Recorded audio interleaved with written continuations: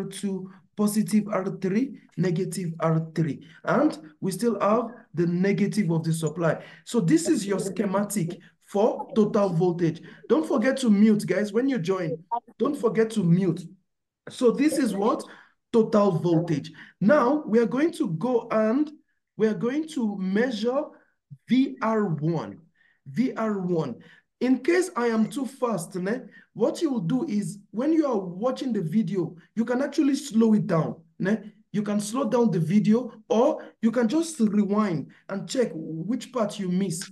So I'm going to delete this wire here. I'm going to delete this wire here. I'll delete this wire here.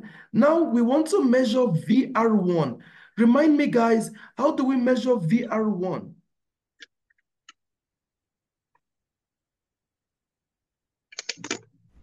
The voltage must be parallel to the R1. So the voltmeter goes, the positive of the voltmeter positive here, the negative of the voltmeter goes negative of R1. Then we can measure. We can measure R1. So we measure R1 to be 2.94, right?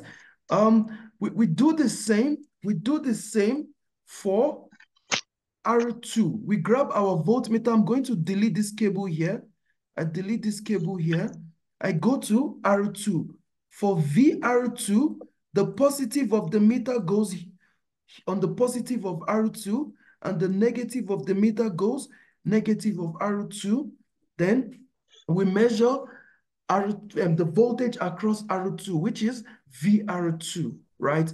Do you see, guys? Do you see it's the same? Do you see what is happening, guys? Yes. Okay, so now I'm going to delete this cable here. Remind me, guys, how do we measure the voltage across R3? The voltage across R3.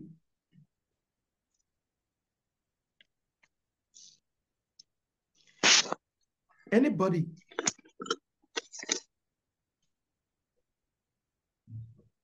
The voltage across R3.